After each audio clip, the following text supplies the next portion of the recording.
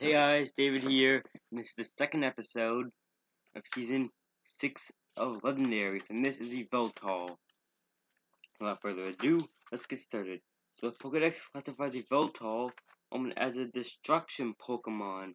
It's a dual Dark Flying type, and its entry states, so when Yveltal spreads its dark wings, its feathers give off a red glow.